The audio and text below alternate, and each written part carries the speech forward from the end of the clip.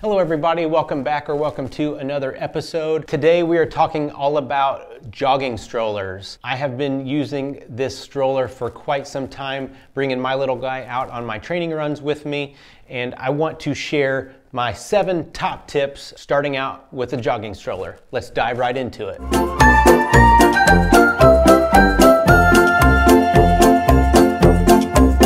Tip number 1 is all about the equipment. I spend a lot of time researching equipment for, whether it's shoes or whatever it might be, and jogging strollers was no different. There are a lot of great strollers. For me and my needs, I landed on the Thule Urban Glide 2. It is a single passenger, single infant kid stroller. They do make a double if that's what you might need. Some of the things that really set this one apart for me was the sunshade.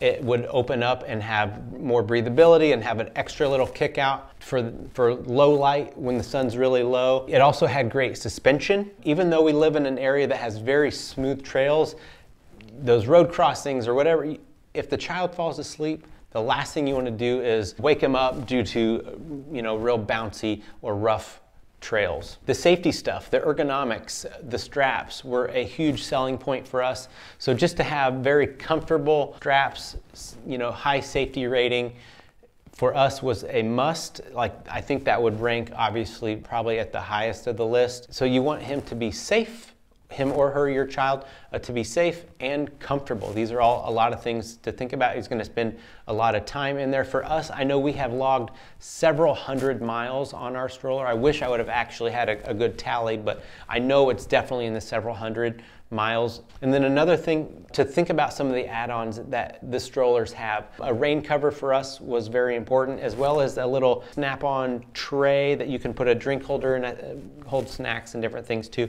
There are a couple pockets on the inside. He doesn't really seem to use them quite yet. He's only 18 months. He might as he gets older. And it has a nice crossbar. He loves to just put his hands up on that and look around. So that is the stroller that we ended up on. There's some other great ones. This is not a review of that, but more of just jogging strollers in general. Other items and equipment that you might want to think about, these are all going to be more baby items or child. So a hat, sunglasses, maybe a bunting suit or like some kind of or blanket type thing. Obviously it's blazing hot right now, but in the winter months it worked out great for us.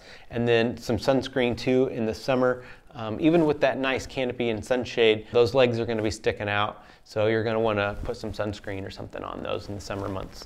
And that takes us into tip number 2 is be flexible. This is about spending good quality time with your children or child, and the run should be geared around them. The time of the run really needs to be geared around them and really suit them and not you. Maybe you like to run in the afternoon, but maybe the conditions are better suited to take a stroller out in the morning. So it really needs to be flexible and just think about the overall situation. Ditch structure is the next thing in this be flexible. So you might have to start and stop. You might have to pick up something for them that you distract them. You might have to stop and let them get out and explore around, if some temper tantrums or unsettled in the stroller. So really think about just being flexible, just have fun. Structure will be able to come and more solid runs will come. The first few runs and handful of runs, you really need to think about putting them at ease and enjoying the time in the stroller. That takes us into tip number 3, start slow. When we first started, we were really just walking in it, taking our walks. So we would do our workouts kind of on our own and then come back and just lightly walk. So that way if we did need to stop or do something, and we were never too far from home. So starting slow is very helpful. And then when we did start running, it was that 15 to 20 minutes and then slowly build up from there. Another good way to think about starting slow for them, if you do have a longer run planned, is maybe start with the stroller or finish with the stroller and do the majority of your run solo. That would worked out really well. He would stay with my wife at home. I would run, I'd come back, and we'd be able to finish up that way, or vice versa. She would do the same thing as well. You'd still put some structure in, and then just kind of the cool down, the warm up, however that structure works out for you. That takes us to tip number 4.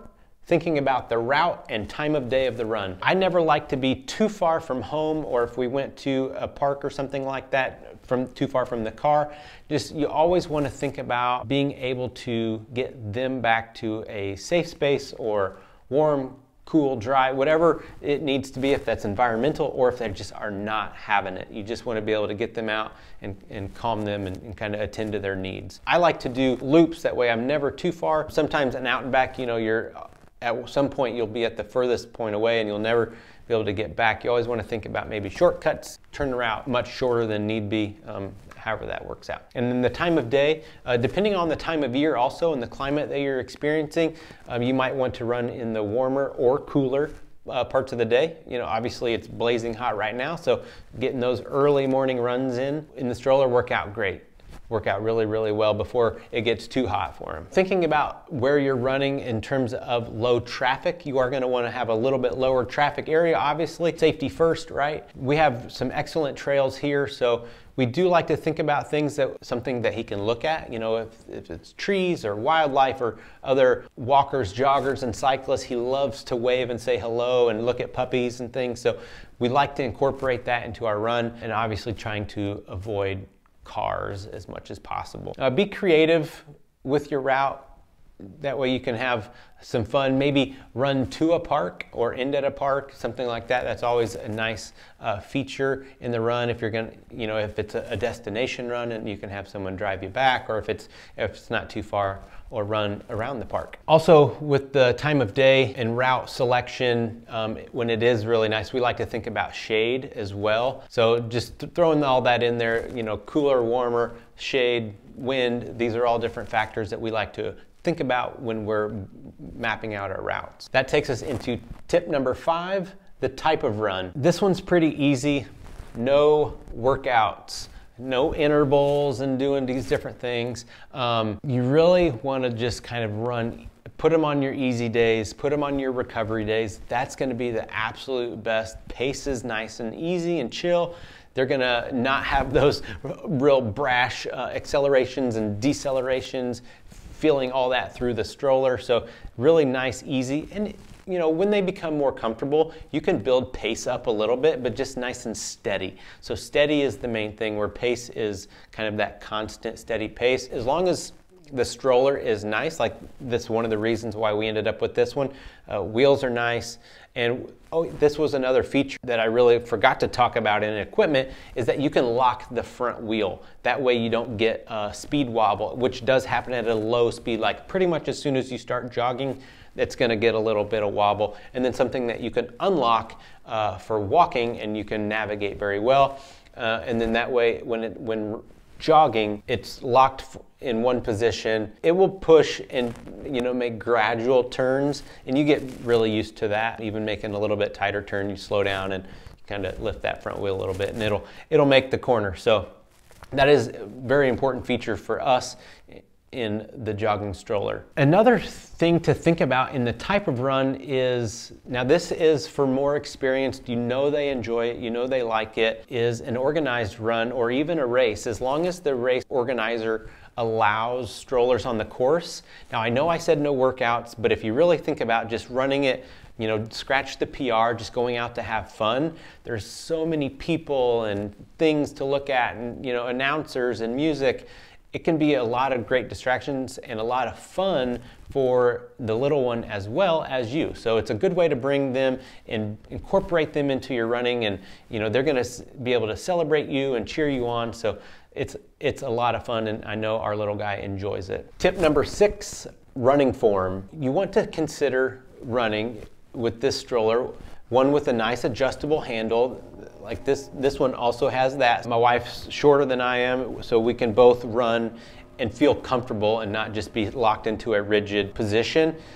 So think about a light hand on the stroller, and then instead of pushing from a locked out arm. So a nice light hand, soft grip, a nice bend in the elbow, so you're not driving the stroller with the arm, but rather through the core and just through the nice running gait. Once you kind of build up momentum, it's going to just roll nice and easy with a nice gentle push from the end of the hand, but driving through the lower body instead of just that push and hunching over. You still want to maintain good posture, nice upright, tall running position, instead of like hunched over and really leaning on it. You're going to want to let it kind of glide on its own. Another good thing to think about in the running form is to swing with one arm and rest hand on stroller with the other and alternate. I don't have a set time.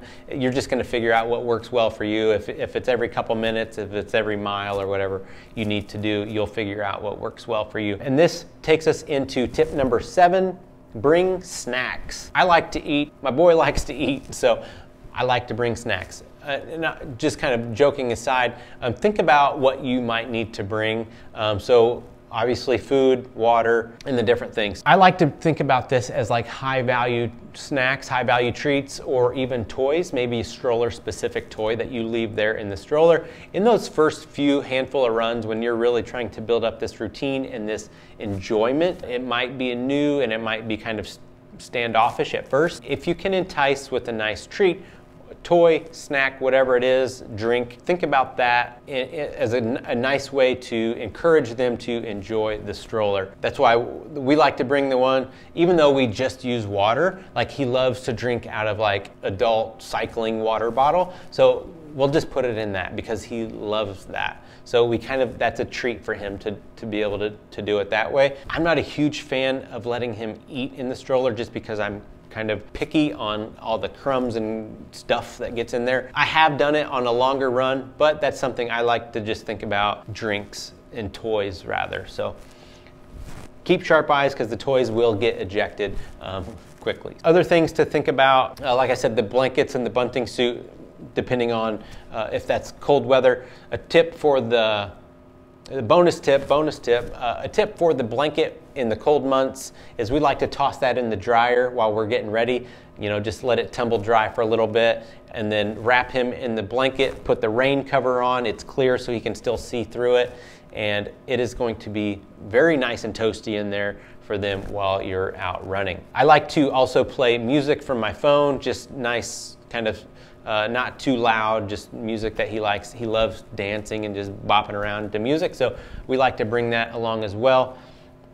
And so that kind of wraps up all of my tips, my 7 top tips with the bonus tip for the blanket. So that one's a freebie for you guys. And I just want to say thank you for sticking around to the end of the video. If you found this to be useful, go ahead and consider clicking that subscribe button. Like the video if you liked it. Let me know. That really does help out. I know this YouTube algorithm thing is hard to figure out. Go ahead and click the bell icon too. That way you get notified every time I release a new video. Things to come on the channel, we will be talking about the ASICS Nova Blast 2 as well as the Stride foot pod and their training plans as I train for this half marathon coming up in October with a goal time of 1:17. So I'm hopeful, I'm excited, and again, thank you so much for staying tuned. As always, go forward in power, love, and a sound mind, and we will see you in the next one. Peace.